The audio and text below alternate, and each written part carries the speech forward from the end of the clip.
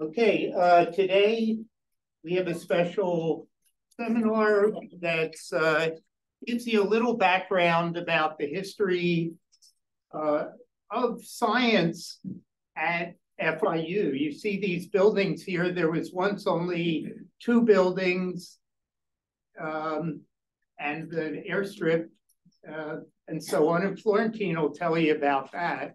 And then, so Florentin, by the way, Dr. Maurasse, he was here in the second year that FIU was a university. That's 1973. FIU started in 1972. So he's now here in his 50th year as a professor.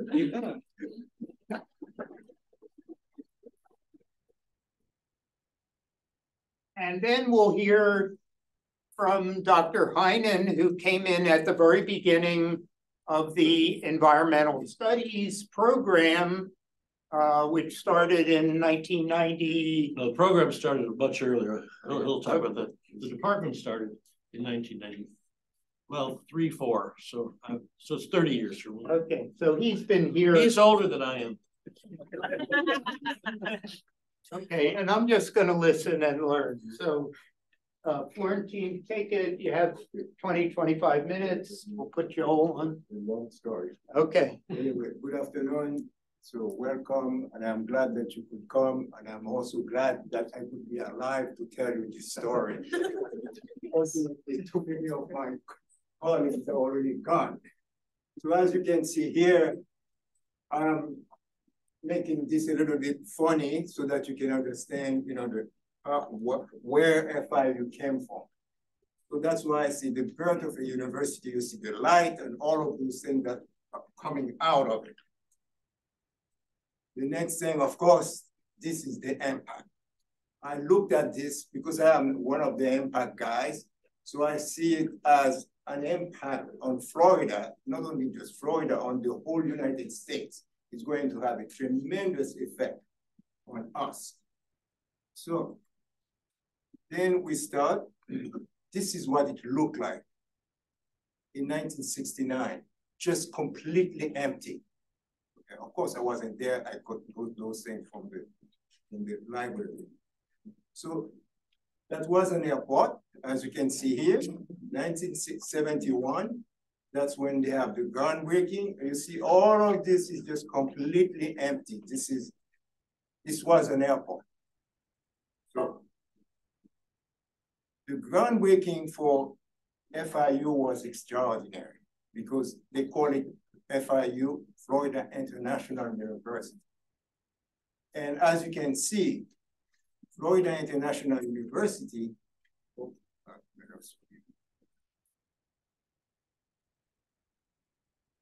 they invited the secretary, the United Nations secretary, that's Utah that you see here, because of the international name. That's probably the only international university that we know in the United States and even in the world. So this is what it looked like. But at that time, that's 1972. 1972, the building you see here is PC, that we call now Charles Perry Building. You see this airport, I've seen this, when I came here in 1973. So here you see PC and then DM. When I arrived here, we had PC and DM, that's all. And then as you can see, everything else was completely empty. So, hallelujah, I see. The child is born, 1972. 1972, this is what's going to put you here. Okay, that was a big deal. But notice that here you see grass. This is grass in front of PC. Okay, this is not the concrete that you know. The most important thing really when I arrived here that attracted me are the goals of the university, because I graduated, from a big university and I arrived here, and of course, when I read the advertisement, this university, they didn't see what it was until I arrived here. Of course, when I arrived, first of all, the first site I had, 107 was being asphalted. 107 did not exist as a big avenue when I arrived. And then I got in here, 2 buildings, okay?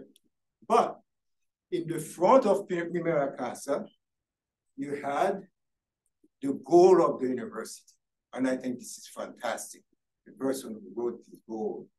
And what attracted me is the greater international understanding. Because I wanted to come to FIU, to this university that is closest to the Caribbean so that I can help the Caribbean people because this is where I come from. So this is why I arrived. Then I say, okay, very little, but we can make it. So 1973.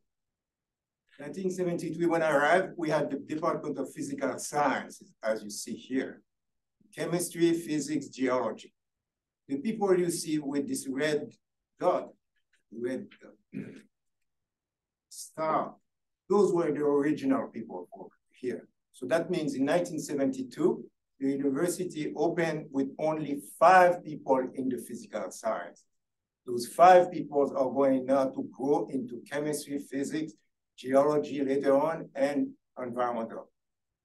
So you see, and then that's when we arrived. You see, in 1973, we had 4 more, 2 more chemists, and 2 geologists, George Shaw. But what happened is, in my interview, they promised all kinds of things, like usually they do in interviews. And then I arrived, nothing, absolutely nothing. Just visualize yourself. You come to a university to teach, you have absolutely nothing to teach. Fortunately, I brought some, I don't know, I had the feeling, I brought a lot of material that I had, that I collected when I was a graduate student in France and Colombia, everywhere. I had those materials, those are the ones that I used. So we started it. The first year, we had 2 geologists, George Shaw, who is an American guy. He said, no way, I am not staying, and he's gone. So 1973, that's the first catalog of the university. As you can see here, the Division of Natural Sciences, they have mathematics and so on, but environmental doesn't show there, even though environmental studies is going to be there, because the chair, which was Ruth Weiner, wanted environment. And of course, Jack was a very, very, very strong proponent of environment and art area as well. Even though this is not listed, that's what I wanted to show you. So the first catalog, it's not listed as an official part of the university, but it was there. So this is what you have, the environmental study program. But since the very beginning, what's going to happen, as you're going to see, is that Jack's concept was to have an environmental program that includes all the departments of the university. Whereas the physicists, the chemists, and myself, we came to build distinct programs. And sometimes this is when the conflict came, even though we were going to develop little by little in different departments. So 1974, of course, 1975, as you can see, more buildings. So we start to grow. And I started to be very involved as well since 1974, and I'm going to show you here. 1974, believe it or not, I got the first grant that FIU ever got. So I opened the door of its NSF for FIU, the first grant ever. So at the same time, because international, I tried with the dean to have cooperative program with Haiti to help Haiti. And this is how we got 6 Haitians to come one after the other that we trained here to get their bachelor's degree. And at the very end, 2001, another one really got his master's. So this is the international part that I wanted to pursue here. Then 1974, 1976, as you will see, I don't know whether you can read it. you'll see that that's the first time that the president appears in the catalog with his message. But at the same time, environmental studies is there. You can see that the concept is still to have different faculty from different departments, not an environmental department as such. And this is going to continue for a long time. Whereas in 1974, 1976, geology already occurs on itself. See, we have our own program here. So the geology majors, because again, I came here to build a geology program. So very active everywhere, as you're going to see, because we were young, very active, very ambitious. So I got a grant from the FIU Foundation. We had, as I told you, we had nothing. So those are the first things. One is still, both of them are still in our labs, as a matter of fact. And this one, I got the display. And this display used to be in PC where you see the presidents today. That's where it used to be. Yeah, because that was international. And then we had this display of the Caribbean. We have very beautiful display. So that was somehow to show things at that time. Okay. So, and then this big rock cutter that I bought. Not only that, at the same time, I was involved with Dan Jackson, who was in technology, because there was no engineering school here. It was environmental, it was technology, the School of Technology. But he was very interested in environment, pushing for the drinking water center. And together with him, we visited mall industry. Mall industry, why mall industry is because mall industry was mining, and still now, as a matter of fact, now it's called, I forgot what the name is, but mall industry belonged to the former mayor of Miami. And because of the quarry, they wanted to close it. And I did that work together with Dan Jackson.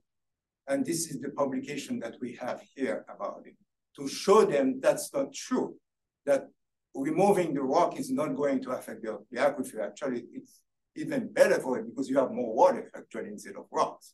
So that's how we got involved everywhere. But the most important part for FIU is when we got involved in real politics. There was Richard Stone. Richard Stone, as I showed here, he was first the Secretary of State here, and then he became a senator. Just the year he was elected to the Senate, he was very approachable. And of course, Dan Jackson was really a mover, really. And we got an interview with him to present the case for the drinking water center to receive direct funding from Tallahassee because he had all those connections in Tallahassee. This is what happened in 1977. In 1977, until now, I'm going to tell you what happened. Until now, they received funding directly from Tallahassee, that means from the board. This was quite interesting because the drinking water center was designed in such a way that we will have the environmental people from technology and we will have the people from the physical sciences. There will be lines attached to the center, but those lines will be in such a way that half of them will be in the center and half of them will be in the department. Why? Because the young people we were going to hire, they will have an opportunity to stay in the center, to do research and publish, and then they go back to our department full time. So another faculty will benefit from it. This is the way it was supposed to be. But through time, what happened, of course, there will be some problem with the environmental, between the environmental technology, because we were competing. This is one of the big things at FIU at that time. Everybody was competing for money. Everybody was competing for FTEs.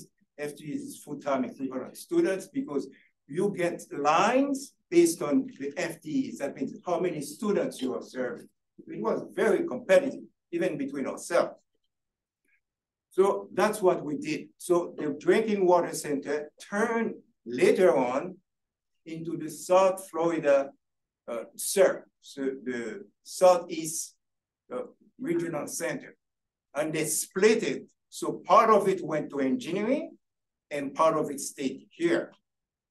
And this center now evolved into now what is the institute. But the funding of that institute came from the Drinking Water Center that Dan Jackson and myself, we really lobbied for. Now, of course, FIU is developing. We have Bay Vista. Bay Vista is the North Campus. North Campus is developing because Gordon, who was one of the representatives of Florida, was from the North Miami, and he wanted to have a university up there. This is why they opened Bay Vista. And environmental study, as you could see here very clearly, look at all the names. All of those people, international relations, economics, anthropology, biology, physical science, Ken Hardy, which is a physicist, and Hutchinson, Maurasse, physical science. That was the environmental studies. Again, as I mentioned to you, this is like a composite of department, not a really particular department. Why I'm saying this, because later on you'll see that when the university was claiming money to build buildings and labs for those departments, environmental studies was not there. And this is why they did not have lab, because there was no real department. This was a composite department from different disciplines. So as you can see here, where I was part of environmental studies, everybody basically. So 1979, 1980, but that's the first time that they listed all the board, the university president, and everybody else. At the same time, I wanted to show you environmental studies, again, is the same thing. Environmental studies is just a composite of all kinds of faculty from the university, while geology was already building up. And the master's program, I don't know whether you can read it, the master's program is in technology, not really in here. They did not have the master's program here. The real big impact that's going to make FIU becoming the FIU that you know today is this time, 1980. 1980, as you can see here, is the first class freshman. That's the first class. That was a big deal. Why? Because not only we have now lower division, because FIU started as an upper division classes that you probably read in the books. Then the first time that FIU now becomes a 4-year full-time students, then we have those freshman classes. That's when FIU really started to grow, which benefited us. Why? Because now we have to teach more students, therefore we have to have more labs. If we need more labs, then we need more TAs. This is the way it was. The more students you serve, the more TAs you need. So we can make our case to the dean will make it to the provost, to the president, and the president to the board of regents, so they get money this way.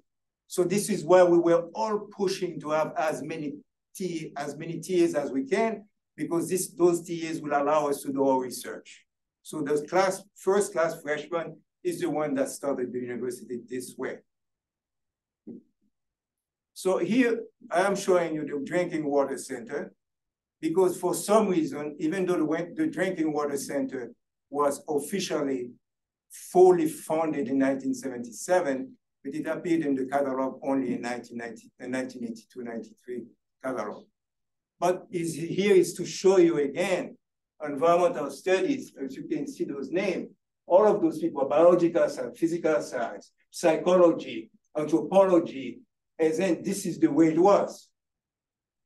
But it's some kind of a mistake, because all the funding to get faculty is going to derive from a discipline, and that discipline building up the FTEs, even though they are building up FTEs, but they were not really focusing on a particular discipline to claim, because as later on, all those labs are going to be built for the different disciplines. So again, to show you, earth sciences we're building up as different disciplines with specific faculty. Chemistry, you see here the same thing, but not the environment. So that was the problem. You see, we're only two.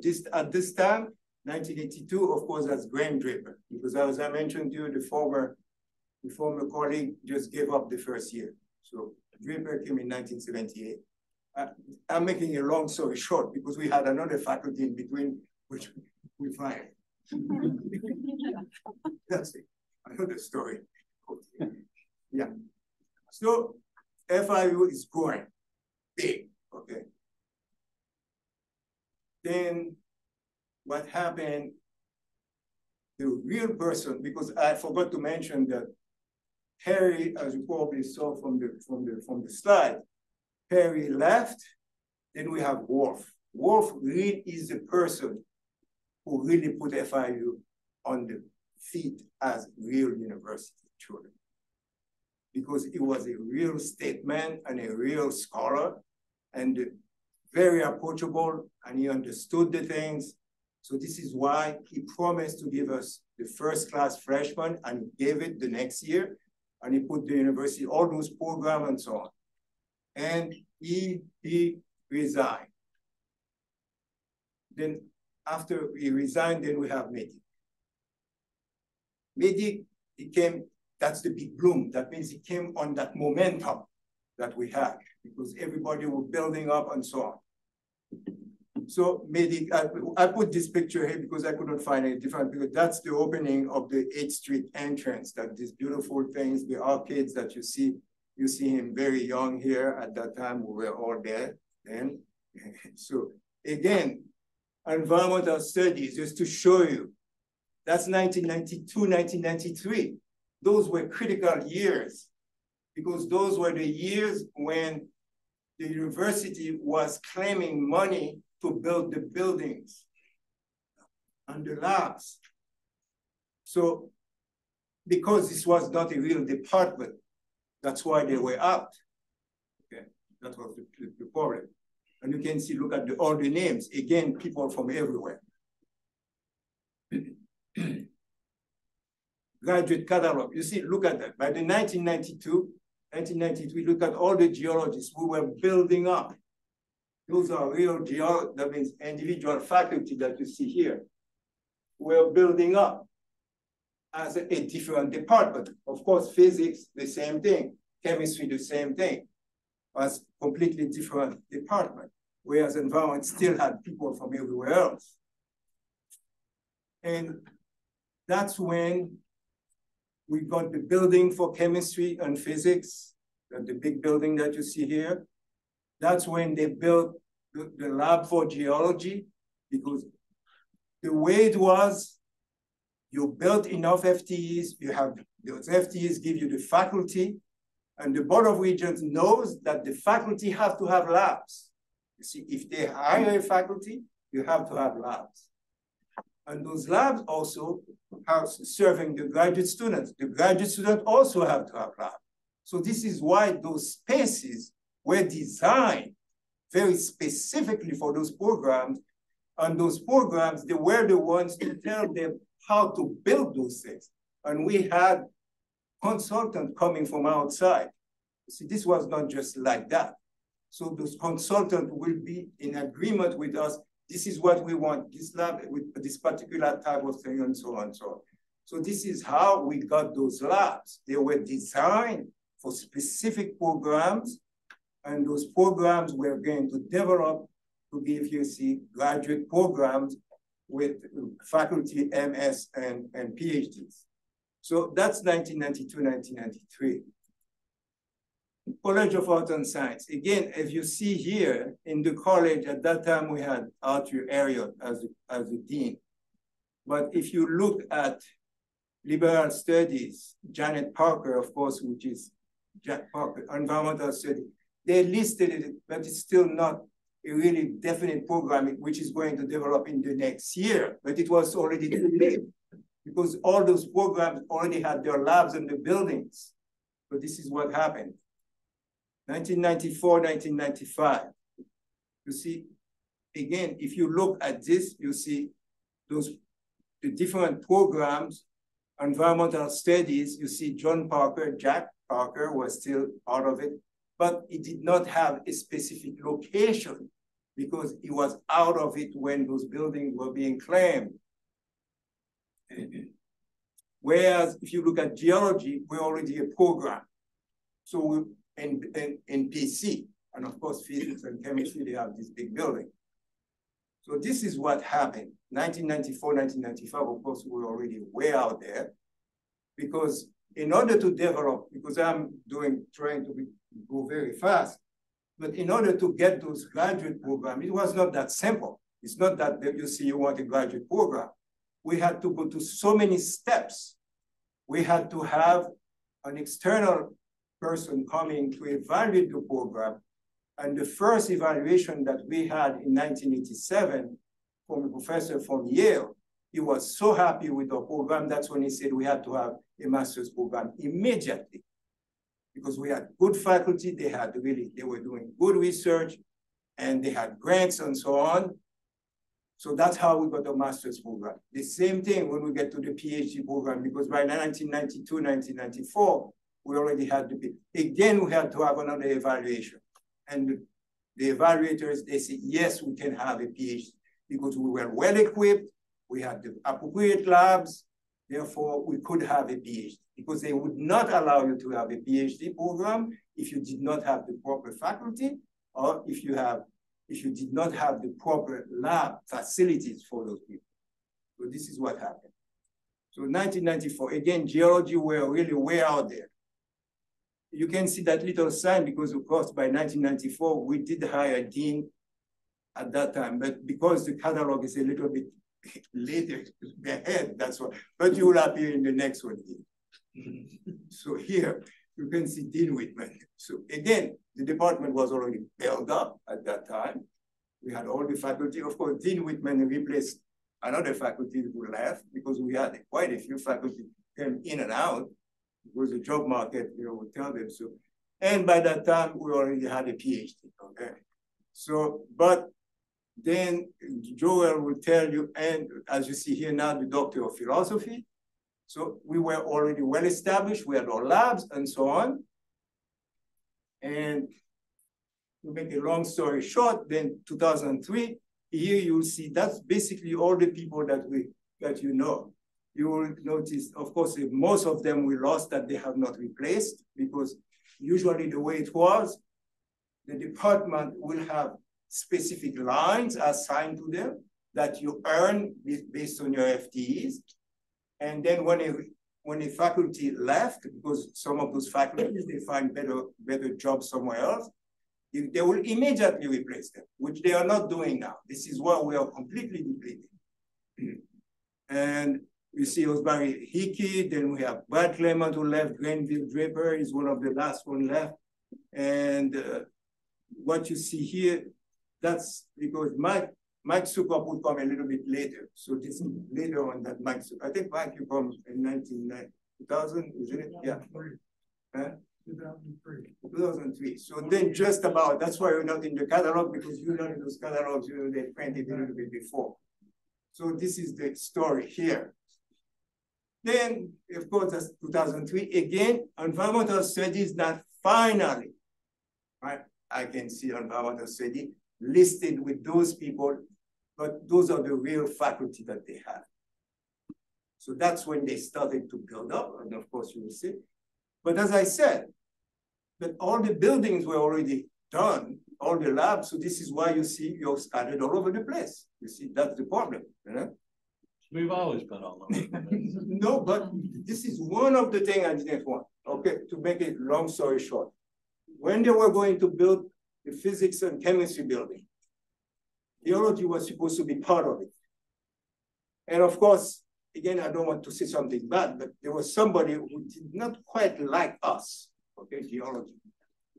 And they say, oh no, we have those labs in PC, we'll have some labs in PC and some lab in the new building. I say, no way, we'll have to be all together. Everywhere that I have been, department, that's the better way they function, when all faculty and their labs are all together. And this is when I proposed to Medic. You know, I went, again, this is what some people know what to do now, is just to go and make a proposal to him. I showed him that we had classrooms in PC, and I told him we can use those classrooms to build new labs, but those will be dry labs because we already had the facilities for the wet labs there. And then you can renovate this thing, then we'll all be together. This is why geology was together. And then physics and chemistry together. I said, no, we cannot do it. Fortunately, Medic accepted my proposal. Okay, so this is what happened. So now, of course, that's the bad story. Then, of course, 2015, those are the latest ones. The ones that were left, 2015. And you're going to see them. Believe it or not, this one is gone. This one is gone.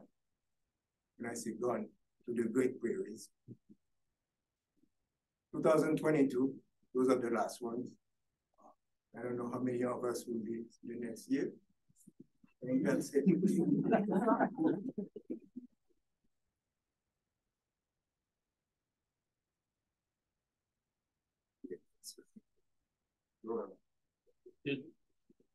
Questions for him, or how do you want to do this? Should I just go save questions for the end, or? Yeah, let's. Oh, there you are. I didn't recognize you with your mask on.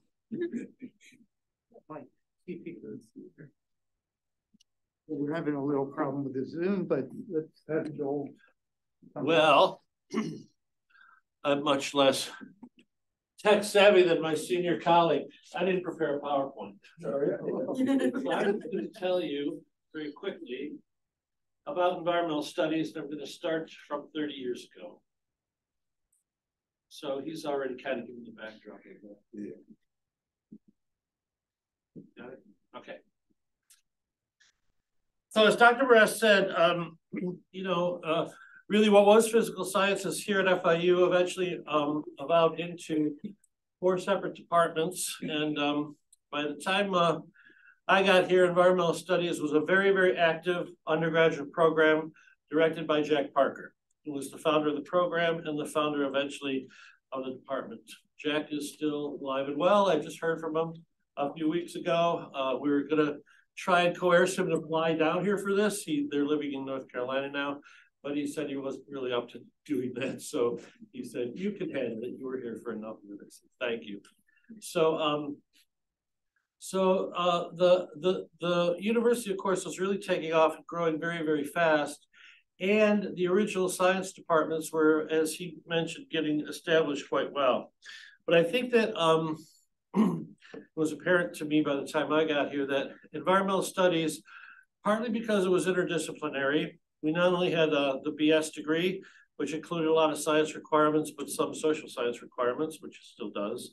We also had a BA degree that was mostly a social science and humanities degree. Our sustainability degree has taken over from that, so the BA no longer exists. But and because of that, that's why it was so interdisciplinary. So I guess you could say it was really kind of the bastard stepchild of the physical sciences. And then in the early 90s, they decided we were in fact going to have a separate department of environmental studies. Of course, physics, chemistry, and earth sciences, I'm not sure, I think it was called geology back then, I'm not sure, had already really taken off. And as he mentioned, he was one of the first recipients of a National Science Foundation grant, but by the early 90s, there were a lot more people getting a lot more money. The center, the Drinking Water Center, had already fully formed, was bringing lots of grant money. CERC, the Southeast Environmental Research Center, also was formed and formulated in the early 90s. And in fact, that's when Dr. Ross started. I believe it was around the same time as me, right? 1993 as a full-time research scientist with CERC. and several other people. So there was lots of money coming in. The sciences were really building, and environmental studies was still the bastard stepchild. So I applied for this job. It would have been in winter of 1993. I had just finished my PhD at Michigan in the fall of 1992, and I got 2 job offers. One was here, and the other was Michigan Technical University in the Houghton Peninsula, the Upper Peninsula of Michigan. And of course, I was living in Ann Arbor, so it was Michigan. But if you ever fly to the Upper Peninsula of Michigan in the month of March, you might realize why I accepted this job. But Michigan Tech is quite a good school. It's just a very small school, and you know the nearest airport is like I don't know, Duluth, Minnesota, or so. It's a really remote area in the Upper Peninsula of Michigan, and I love going there, but I didn't really want to live there. And also, I saw this as a challenge because at that time, and already for several years, probably even more than a decade, and for well over a decade after that, FIU is the fastest growing university in the country, and they were adding programs like crazy. They were building buildings like crazy. And I thought, I'm up to this challenge. So I was hired. My first contract was, believe it or not, with the Department of Chemistry, because they have to put a faculty member in a department, and there was no department. And I was up at Michigan's biological station teaching a course during the spring term up there. And I got this contract by fax saying, oh, you're an assistant professor of chemistry. And I immediately called up the dean's office and said, I only got B- and C in every chemistry course. I can't be, this is awful. And they said, no, don't worry. We don't have a department yet, but it will be for me. So I came down and met all the people. And of course, Jack Parker was the one who hired me. But we also at that time had other people who were half-time. Brad Bennett and David Lee and Tom Plisk, all from biology. So it was 3 half-time biologists who had formal appointments now as of that year, environmental studies, Jack Parker, who was still half-time with chemistry, and then myself. So I was the first full-time hire for environmental studies. So I immediately started planning and doing this and that. So it was really just 5 guys. And then we started hiring other people. So the very next year, my esteemed colleague, Dr. Bott, joined, and we've been side by side ever since. A few years later, we hired Dr. Jay Chandran. At that time, as Dr. Maurasse was mentioning, we had no space. And Dr. Lee took over as our department chair at first. So we took him from biology for a while. And he was just fighting for space. Finally, we realized if we were going to hire scientists, we couldn't really do it without being assigned lab space, because that's just not going to work.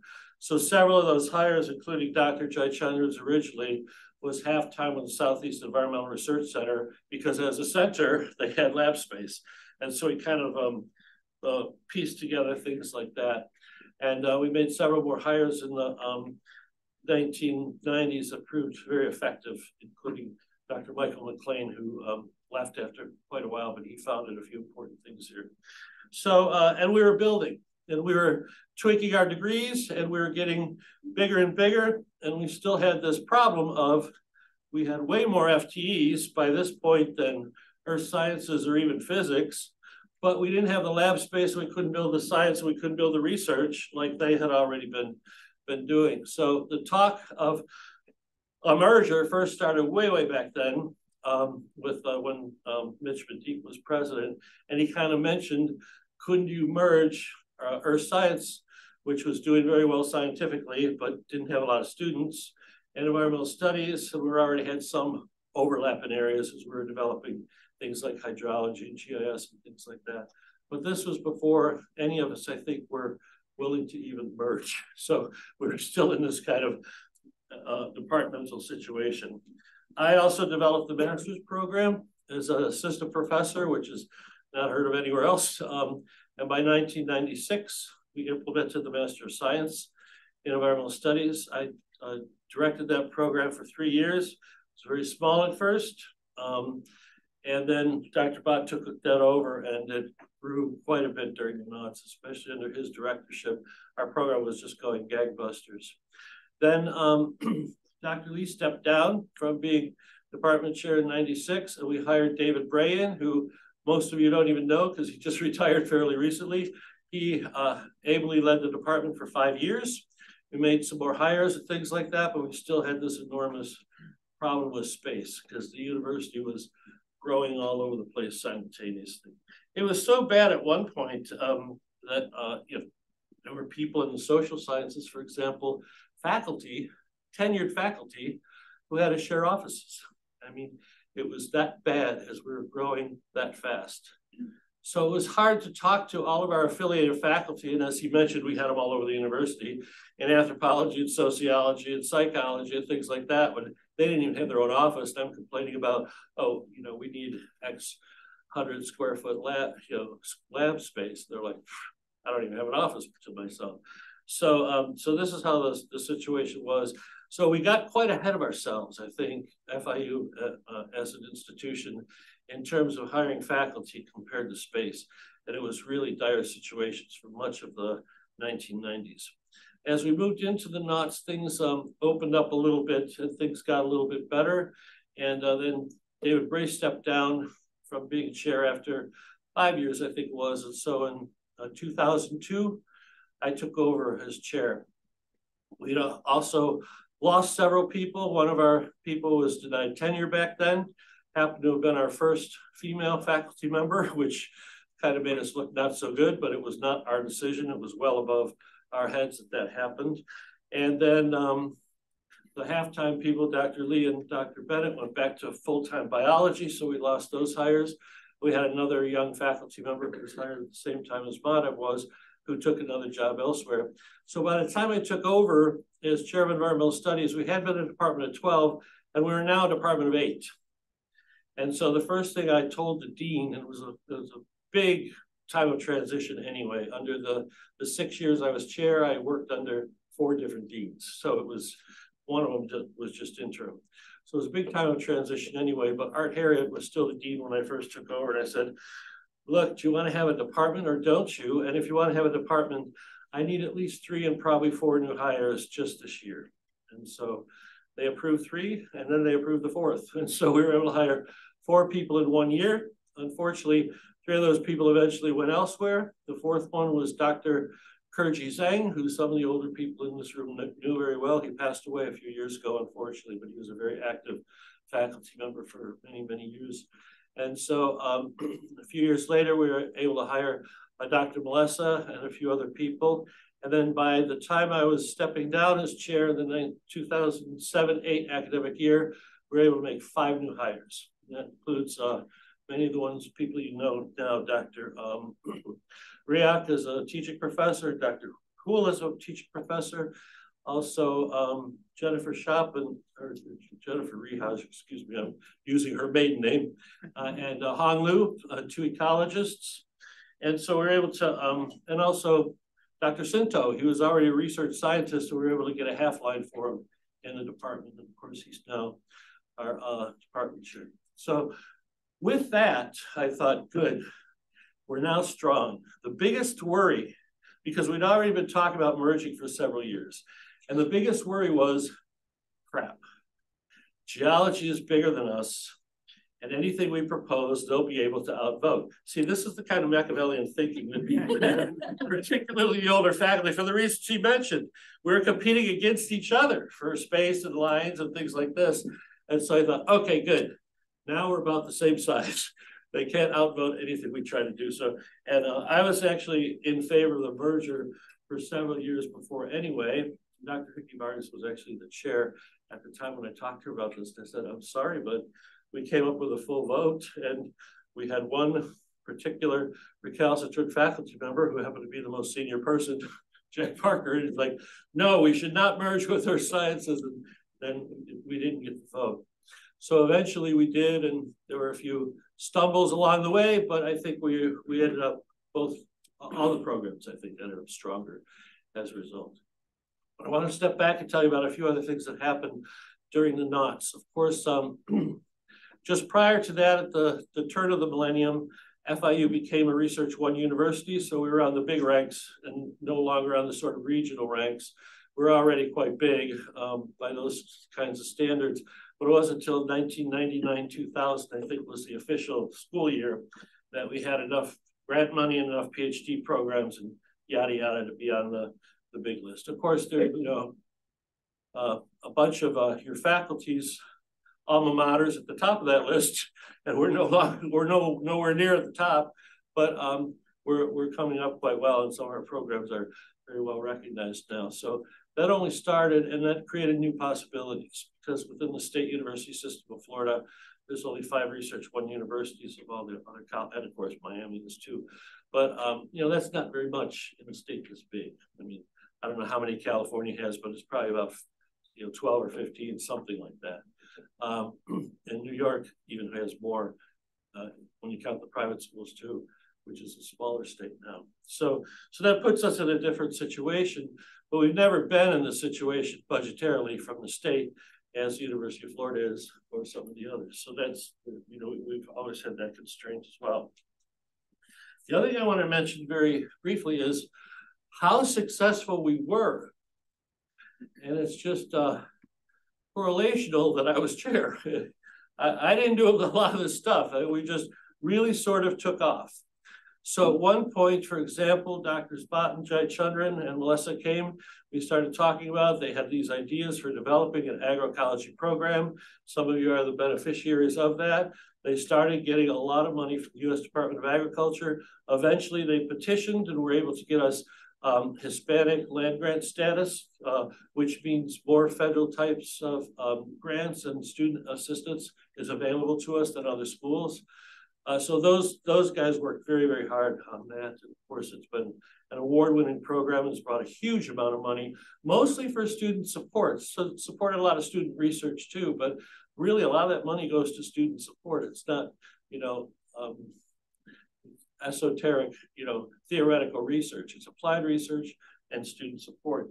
And also around that time, Dr. Michael McLean, who's no longer with us, started the GLOWS project, and that's the Global Rivers project. And in fact, at that time, we hired Beth Anderson, who's now a faculty member in our department. She was a scientific advisor to GLOWS right out of her PhD at Georgia. And she's, of course, stayed on with us. Now she's faculty here. But the GLOWS project also brought in millions of dollars. So all of a sudden, the bastard stepchild was being a big generator of lots of external money too, which kind of counts for a lot. So with all that, and with what was happening, and the successes that earth science was already having, that's when we decided, okay, now we can start talking about a merger. We in environmental studies were also denied several times developing our own PhD program, in spite of having a very, very well-enrolled master's program. And they just didn't like the idea of new PhD programs, but tweaking old PhD programs was a possibility. So that became a possibility because Earth Sciences already had its PhD program. So when we merged, we were still kind of here and there, all over the place. So we still have labs in a bunch of different buildings. Certainly, we never had the single unified department that we would have liked to. It's gotten a little bit better that way with most of us now in AHC5, but that building's only been there for what, 10 years or less. I can't even remember when we moved there. So so it's still not ideal, but I think the synergism has allowed for other kinds of things that may not have taken place. You know, we hired Dr. Maurasse as a physical geographer, but he in fact is a hydrologist, and so is Dr. Sukup. And of course, Dr. Price within Earth Sciences also does a lot of hydrological type processes in her work. We also, the GIS Center was formed. They started a GIS certificate at the graduate level. We had people like Drs. McLean and Melissa who could teach GIS. Earth Sciences also had Dean Whitman, I think, taught that, and some other people interested in those sorts of things. So when we merged, we also became the dominant player in the university in the GIS certificate. And the final thing I'll mention, because we're, I think, running out of time and people will probably have questions, is how we what would be the proper word? Finagled might be a good word. I'm actually not sure what that means. Somebody can look it up. Wormed our way into a PhD program that works, okay, for everyone. It took a long time. And I should point out the admirable work for several years, having been a person who, developed several master's programs, a master's of environmental studies, and now our professional masters and several certificate programs. I know the paperwork it has to go through to develop these programs. And Lori Collins, who has just retired, worked her tail off for 2 years to figure out what we need to do to combine the various areas of expertise within Earth sciences, which includes atmospheric sciences now. That was the thing we didn't mention, but around the turn of the century, they were talking about having an atmospheric program, which we do. We have some very good faculty in that area, as some of you know, and a lot of expertise on hurricanes, which is quite handy down here. With that, with physical science, basically, with what we had in environmental studies, which is basically environmental resource conservation, kind of like a lot of applied ecology, like some of the work I've done, huge amounts of the work that Jennifer Rihaj and Mike Ross and Hong Liu and people like that do. And then the whole social science component, which is my other half, which is these days about 80%, and also Dr. Bott and Dr. Bray and some other people. So we had this problem of trying to make one PhD program that kind of fits all. I'm not sure. Well, a lot of you are here. You can we'll have questions and answers. You can tell me how awful you think it is later. But but I think we're doing a fairly good job. And having been a graduate of Michigan School of Natural Resources, I came through an interdisciplinary program. But in that case, it was mostly the ecology, conservation, and then the social sciences that go along with that. In this case, we also have a whole other component with the Earth and atmospheric sciences. So, so it's kind of an interesting thing. And I really commend her for the amount of work she had to do because it took quite an intricate dance to get that kind of a interdisciplinary program approved. And a new PhD program has to go all the way to the top. It goes all the way to the Board of Regents. It has to be approved up and down in multiple stages. She did that. No wonder she retired. Can't blame her. Anyway, those are the things I wanted to mention kind of as an overview. And I think we were going to open it to just questions and answers. So yeah, you can address it to either one or both of us. I'll just sit. Yeah, you guys sit over there, and we have about 15 minutes for questions. I'm sure you have some questions. Can I start? Okay. Anything I forgot, you guys can. It's all more than necessary. Thank you both for giving such an overview of the history of the department, not just the facts, but also the evolution and the reflection on that. But in the room, there are a lot of students. I was wondering if you could make a comment on how the student demographics changed over the years in terms of where they came from, the interdisciplinary nature of the different things a student do. Back in the days, it used to be mostly like Florida, South Florida, but now we have national and international community of students here, and also discipline-wise. That's number one. Number two, where our students went in the past, what type of areas our students got hired. Do you want to start? Our students, I can see on that way we are extremely successful. I can take, for instance, I have graduated 8 PhD students. They got jobs at Exxon, BP, Chevron, Aramco. Those are the biggest oil companies in the world. Big companies like Fugro. Gautam has now one of his students, a top scientist in India. He has another student, the top lab manager at Columbia University, Barnard. And of course, Winnie Price has her students now one of the leaders in the water management district, not the water and sewer here.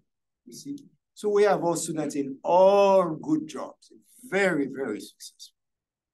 But in terms of where they are coming from, the original students that we had, they were mostly international. On the contrary, now we are seeing more students from Florida coming. Actually, the last two students I graduated, they are from Florida. So those are very good students who now have the opportunity to get their PhD program here. So we see more and more people from Florida coming to us and less international. Of course, we have a few international, but we have more from Florida coming in. So for that, we can see that we've done very, very well. You can comment on master's, how successful the master's program. Almost every semester we graduate 6 students, almost 18 students per year. Yeah. Our Master's of Science in Environmental Studies was very, very successful. But then, of course, when the PhD happened and with the push to become higher in the rankings of Research One University, university-wide, the university pushed toward graduate funding to go toward PhDs.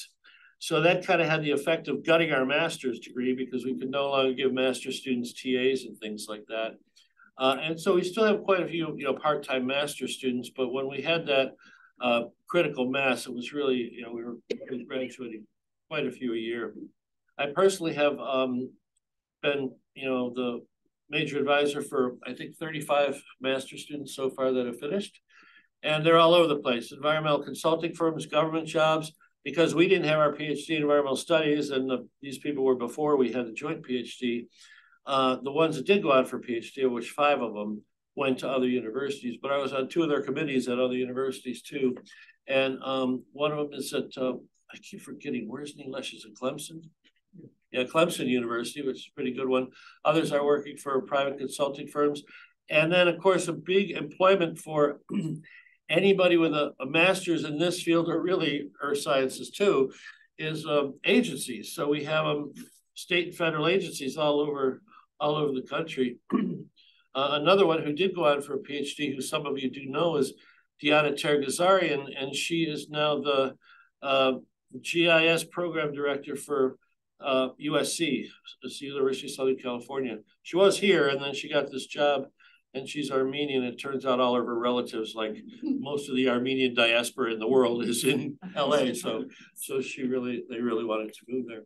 So they've really done, I would say, quite well. And also, as far as the international component, I would say, obviously it's in the university founding statements, and obviously it's in Miami because so many of the people who live here have either were immigrated themselves or were of recent immigrant origin. But when we started hiring people who, like myself, much of my own fieldwork takes place in Nepal and other places in Asia. So I've had, I think, Sagar's somewhere in the room. He's my latest student from Nepal. I think I've had 6 graduate students from Nepal and several from other places like that. And of course, we get a lot from the Caribbean. So I think the international, regardless of what the university's founding statements say, I think international happens when you hire faculty who work internationally, and when you're in an area like Miami where we have such easy quotas. One thing I did not do until I got here was hang around marine areas very, very much, and so I do that quite frequently now. Some of you know Stephanie Munguia, who's doing her dissertation work on the Ramsar nearshore marine sites in the Caribbean. I've also had a project with students quite a few places around Costa Rica, Panama, Jamaica, not Haiti yet, so I'll have to do that. So it's gotten me, much more looking at those kinds of things too. So I think that those things go hand in hand with being in Miami and hiring people from other places. Look how many African students we've had because of ASEFA, for example, and now I have one applying too. So obviously you both have seen a lot of evolution and development with this over time. Where do you see the department heading? Like if you could have your ideal world before you both retire, what would you want to see? Well, I'm going to say something quickly and turn it over to him. Because this is something that has come up several times, and he already kind of mentioned it, but where is geology anymore? And, you know, we've lost all these kind of traditional geologists, and we've been able to hire all kinds of other positions. We've hired several more ecologists, and we've hired some, you know, people here and there in other fields. You know, we had some great geologists, several of whom retired, like Dr. Kiki Vargas, now Lori Collins, and several left along the way, and really none of them were replaced. So that's something I think as a department we need to think about. Does this university want to have a geology program, or does it not? And at some point you gotta. Before, the university was looking at programs and give adequate funding and faculty, because you know you cannot say you have a program if you don't have the proper people to teach to the students. But now it seems to me that the focus is different. It's different. So I don't know. I cannot tell you. First of all, if I were chair of the department, my main focus would be to the politics either here or out, to have a building for the department and have everybody together, okay? And then to see what each program needs, just like we did it before. If you have an environment, you're in X, Y, Z, how many faculty you need in H, you see? The same way in geology, the same, because we had the consultant who came. To have a proper discipline, you have to have at least 3 faculty in H. This is why we were building up. We'll have 3 hydrogeologists, 2 geophysicists, 3 sedimentologists, and 3 so on, so on, you know? This is the way, because you have to have interaction. You cannot have just people randomly like that. And this is the way it is now. And this is what I would fight for. I would draw a proposal to show what is being done somewhere else. This is what we did. Because you know, you cannot have programs just randomly like that. You see what other people are doing, how successful they are, and we'll build something, and then I would push for the legislature, I would push toward the governor like we did before, because I didn't do all of those, I didn't tell you all of those things. We did all of those things all the way up to Tallahassee, you see, just in order to have a really, because a lot of places, they have environment and earth sciences. Each one of them is strong. You don't kill one for the other, okay? And this is exactly what is happening now. So this is why I can tell you what's going to happen. So if I were chair, this is what I would do. The same way that I told you that I built geology by going and propose to MEDIC exactly what we have to do, you see, in order to keep a department together, to make it strong. This is the same thing I will do, because we have excellent people here, you know? So I will show them how they could produce better if we are all together. There is interaction, and now there is no interaction. I'm sure even yourself, you're back there, you know? It's just scattered all over the place. This is not good. But I don't know, because, you know, as you see, that's my 50th year here. I don't know how long God will keep me on this earth. I'm just fighting to keep alive. But this would be my vision, okay, of what the department should be, like I see somewhere else. Because having things scattered all over, the model I saw here, because I came from a place where they had so many different disciplines, like Lamont of Columbia University, they had biology, they have geology and everything, but all of those are different divisions, but they were properly, I would say, staffed by the faculty, and they interact, but they were all there, not just one, let's say downtown New York, and the other one, you know, upstate New York and whatever, like practically we have here, because you need the interaction. We don't have any more interaction. I don't know about you, because now I'm in PC just by myself.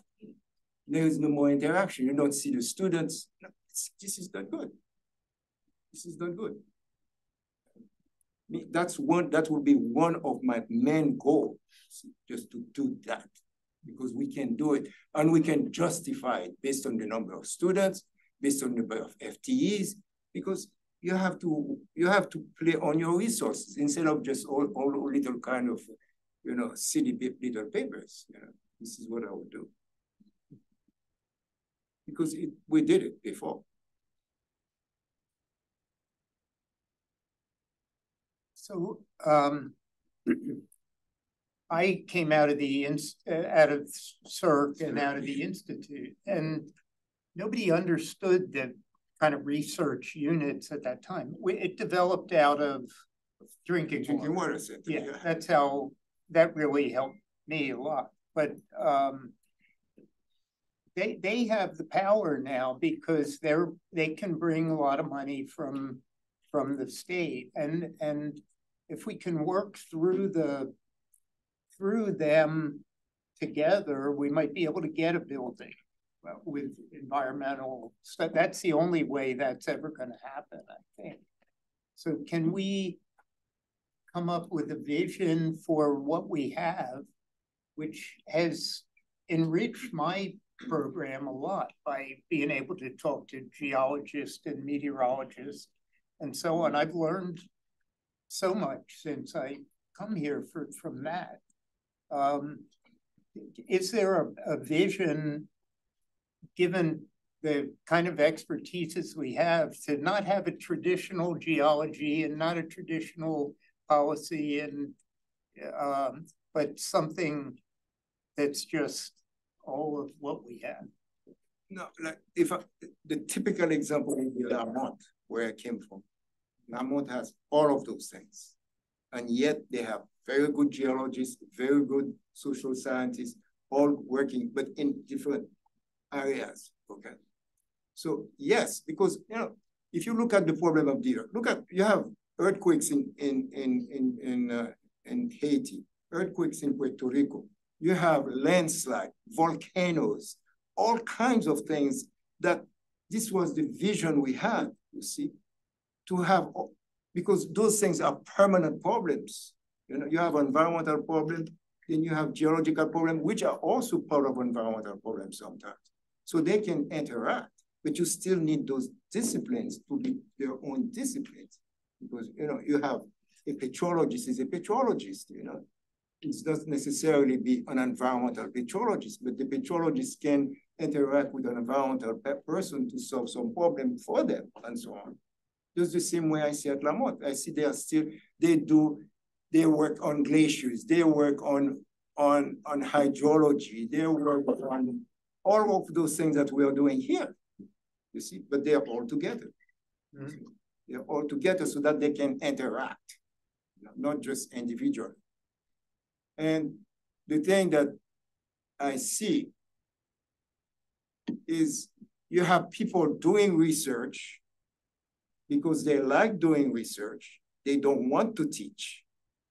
So these people, they are on soft money. The way they did it at Lamont is they were on soft money, but because it's becoming more and more difficult to get money for research, so the university guarantees them 3 months per year. But those people, they do only research, and they bring big grant money. And then you have the faculty. You see, the faculty doing research, they bring grant money, but they are not the one feeding the institute. See, the institute is being fed by those people doing just research because this is what they like to do. Okay? They interact, but they are two different entities. Mm-hmm. But this is that you can have this environmental center or the institute with people doing research.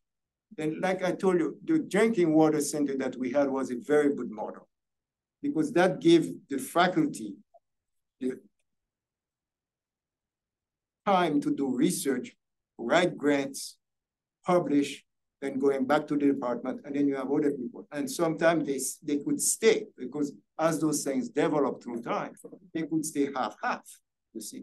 They could stay half-half, and they do not have, but when they stay half-half, they have to pay themselves, you see. But you could not take someone with the people's tax money to just do research, and that person should be teaching students because this is what the university is for, primarily. It's, yeah, it's a matter of allocating resources. Yeah, but the resource, if you look at the university, is based on what?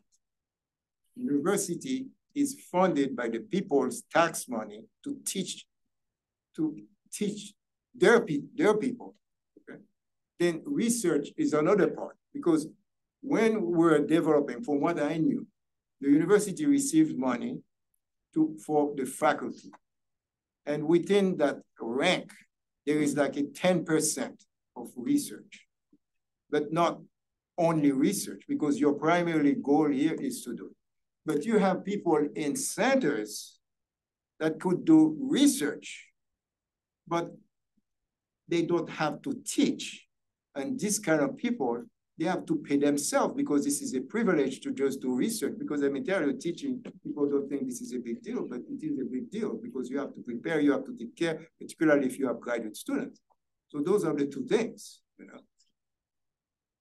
I don't know, it seems to me now there is, it's a mess, the way I can see it, you know. That's what I can do. There are questions somewhere? Yeah. First of all, I want to introduce myself. I'm Maurasse, and as Dr. Heinen mentioned, that first faculty, environmental faculty, was designated as the industry. I was the first PhD student. Dr. Heinen was listed my major professor. Although I was enrolled in the biology department of the PhD student. That was my We were smaller. relationship with the environmental science first year. I have the question related to what the Professor Maurasse has said about the soft money faculty and their involvement in the department.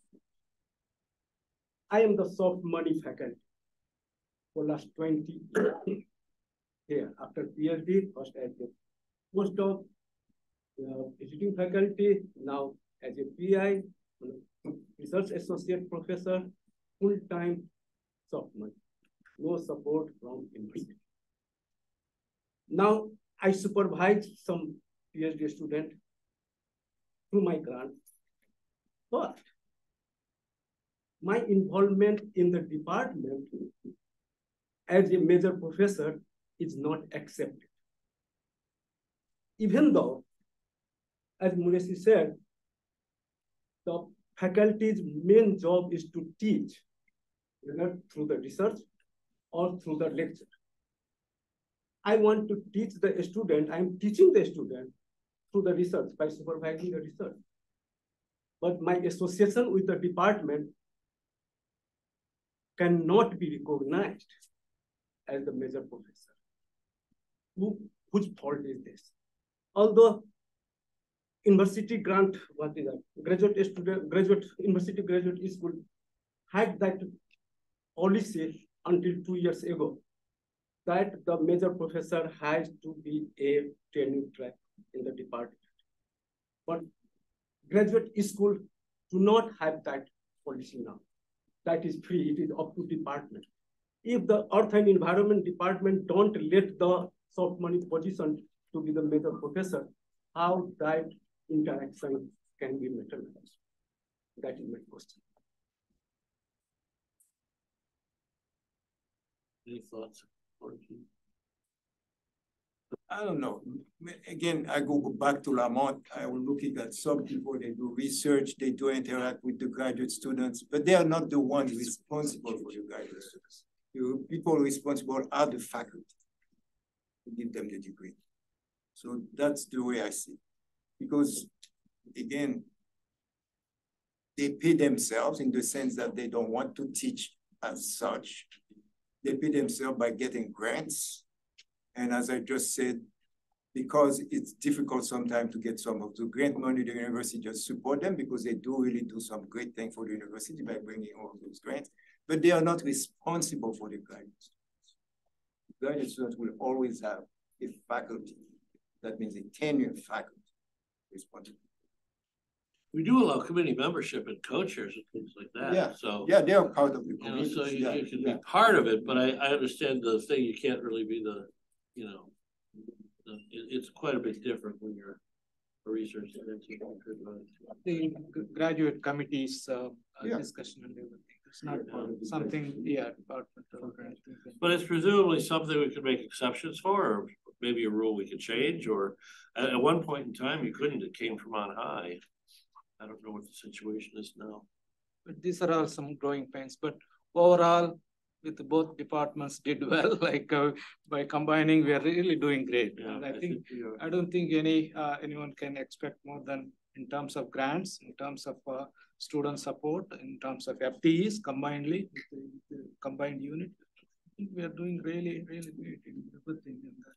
So graduate students number increased dramatically, significantly, about masters and PhD students. I think we are doing. We should be. We are the founders, and then we should be very happy about it. Yeah. And 2/3 of the students in the introductory graduate classes are master's students somehow. I don't know how that happens, but. Well, we can ask students who are in the room, because some of them are here, but I'm assuming that most of you are working and you're part-time students. Is that's the case for a lot of our masters? Because we're really not supporting them like we used to. Facts, but like some people are. You gotta think will leave us for like 3 of us at the very least. Yeah. People who get outside money can put master students on TAs, but or not TAs, RAs, but the funding is still much less, or at least it used to be. I don't know, like, how much are you paid per month? Oh my god, garbage. I'm like $600. Yeah, see, the PhD students are annualized and they're paid at like twice the rate. And yeah. that's and they weren't even allowed to work. So like somebody needs to fix that. So it is, you know, it just kind of makes the situation. But we used to have at any given time, just in environmental studies before we merged, we would have about, well, you guys with directors around what, 40 to 50 full-time graduate students, and then other part-timers too, because some people were working. And that was enrolled simultaneously just in environmental studies, you know, when we were a small department. And that's no longer possible because PhD students literally cost 4 times more, right? Because they're annualized or they're paid twice as much, and it takes them twice as long to finish. So, you know. Doesn't that hurt the community in a way? Because like most of the PhD students you're going to get are not even typically from Florida, from this community. Whereas people who would do their masters and stuff tend to come from the community. So aren't you? Well, I'm not sure that that's a concern for the bean counters, because what they're looking at is we're a research one university and we want to grow in that rank. And the number of PhDs graduated is one of the masters don't matter. The number of PhDs graduated is one of the things. And even some of the big grad schools like Michigan, they have moved a lot of their resources to PhDs too. And they always had a lot of PhD students, but they have to pay them more now. Things have gotten more expensive. And so in the School of Natural Resources and Environment, which is where I graduated from, their master's program is almost completely professional masters now. And students pay that high. It's not a private school, but if you're out of state, it's essentially a private school tuition, and you know, just deal with it. So it's not just here, it's happened in a lot of places too. And I guess having been born in the Pleistocene, I benefited from that because I did 2 masters, had full funding, and then moved to Nepal for a while, then came back, then did a PhD, had full funding, no debt. That's just getting rarer. And you're right, it's bad for the community, and you're going to be a better PhD graduate if you have a master's degree first, and then you get a PhD for 90% of people. Yeah. I know most people wouldn't want to do, most people that I know from the undergraduate program wouldn't want to do a master's if it's not funded. And then they're not so into research that they want to do a PhD. So it's just kind of like you're stuck there. Yeah, and that was also the rationale for them asking me. I mean, the dean basically told me to at the time to develop our professional master's program. But that never really took off like they proposed it would, and I didn't want to do it because I saw it competing with our already existing master's program. But they paid me, and they told me to, and then they paid me. So I thought, okay, that's the boss. I can't say no. But and that really has kind of hobbled along. I mean, it's still going, but it's, what did you say this year? It's 9 or 10 students. 9 students this year. And that's where they take classes all day or Saturday, and they take an evening class, and it's all the same cohort of students that take the same classes for a year and a half. Masters, the classes are they at I-95 or are they here? No, here in now we're going with hybrid model. Not every Saturday. One Saturday is online, other Saturday in class here in campus. Okay, that's, I think we've had enough for today. Good session.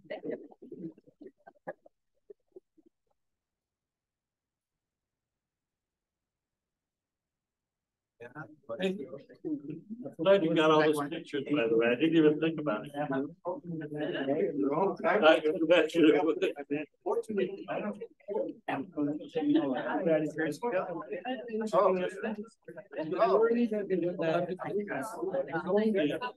can go.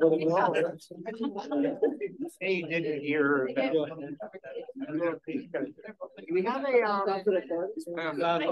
Oh, yeah. Whatever we have. How are you?